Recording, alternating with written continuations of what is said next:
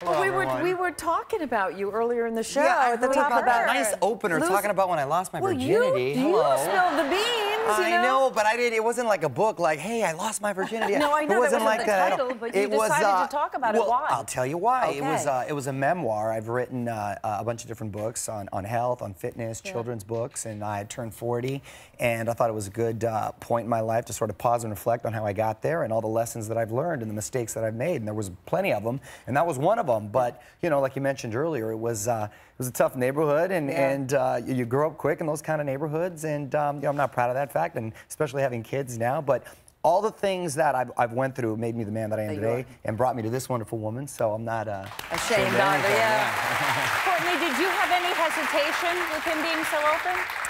I didn't ask many questions during the process. I kind of just let him do his thing because it was before me, and like you said, it brought us together. So I read it and was when I read it, but you know, what are you gonna do?